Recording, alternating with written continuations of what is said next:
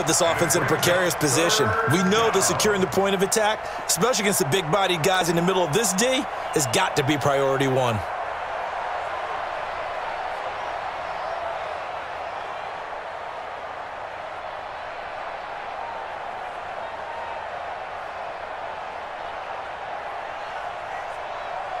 And now, is it fourth down? No, it's third down. And the field goal unit is out onto the field.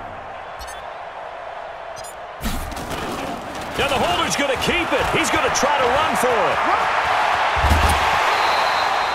They're able to convert on third down, and that sets up a first and goal. Well, normally you line up to kick a field goal on fourth down.